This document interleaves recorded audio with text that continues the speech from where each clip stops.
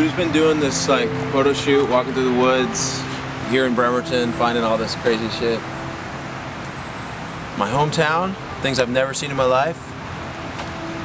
I love it.